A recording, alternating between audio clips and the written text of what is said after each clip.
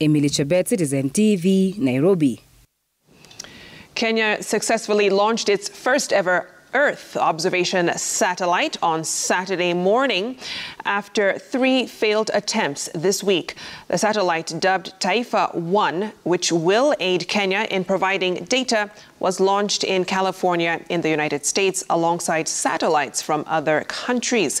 Marianne Nyambura with more.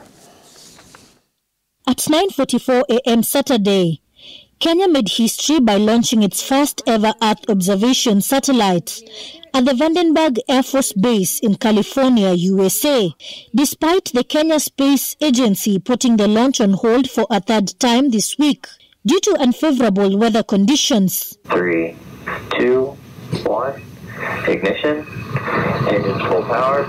Today's successful launch is deemed a milestone for the space sector, as the country relied on foreign satellite imagery.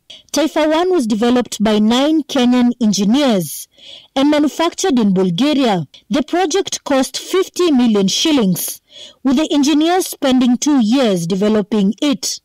The Kenya Space Agency says Taifa-1's onboard computers will be turned on after a week to test its readiness for data collection. The satellite will be used to collect data on agriculture and food security, issues such as forest cover in the country, general environment monitoring, and weather-related information. The satellite will fly over the Kenyan space every 4 days to allow for the data collection.